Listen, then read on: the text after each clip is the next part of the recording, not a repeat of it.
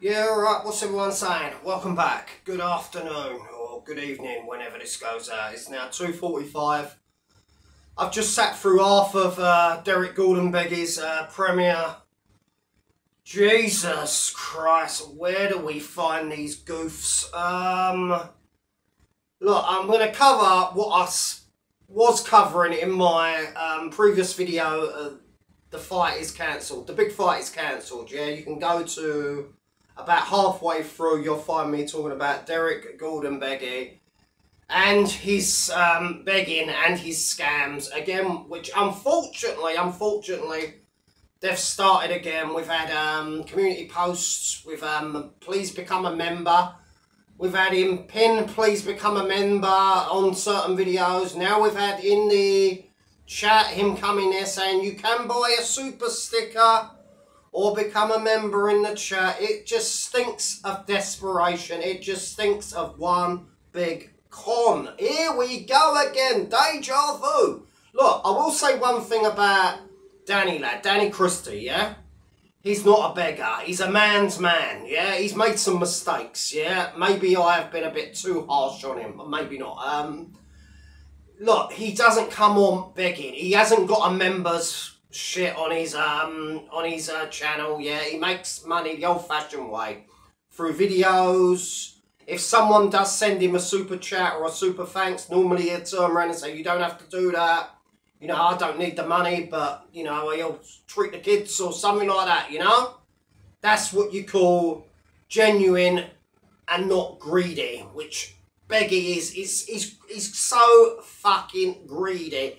It's back to the old, you know, pulling on the vulnerable's heartstrings now with his sob story about Big June and what he'd been up to with the rats, the bed bugs.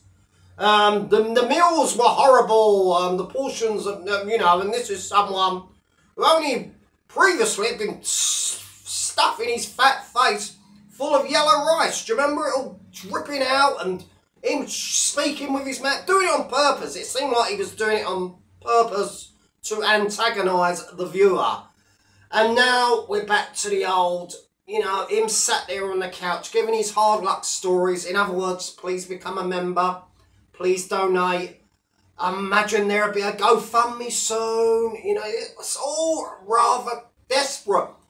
Where's something that's motivational, like you're training for this big fight, instead of you sat there on your armchair, just like the Shadow Bacon, talking absolute nonsense. Save all your sob stories for your best-selling book. We don't want to hear them. I tried, look.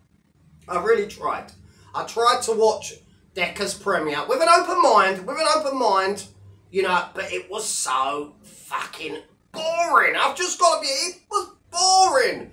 No more talks of Chew, you know, the baby and them living happily ever after. Now it's nobody's business. No, it was everyone's business while he was sat there, how can we say, leeching off her for hospitality, even though that was very little, you know. I mean, you can find these lists of previous illness on my latest short video, if anyone cares to take a gander. I mean, it's a long list, and I'm sure I've left off a few of his illnesses from that list, you know? Tell him that I'm ill. Tell him that I'm ill, and you've got to come over. You've got to be my carer.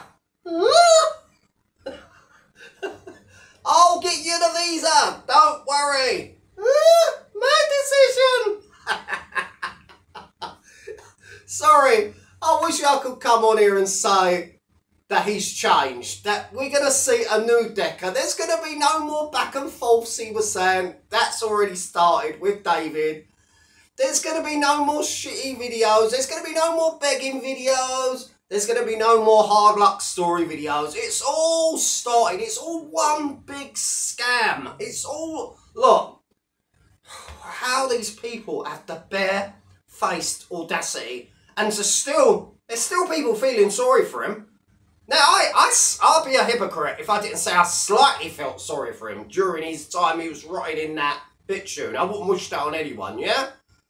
But look, it's not about his story. It's not about how he suffered. It's all about money. He is He is just so fucking greedy. You know? You can just see the greed come off the pores of his skin. You know? He sat there, as per usual, making video day after day, 2 videos, 3 videos a day, you know, milking the vulnerable, milking the nitwits, yeah, the people that will send to him. He's another one, a bit like Paul Dumbo Venice. Paul Dumbo Venice is a fake as well.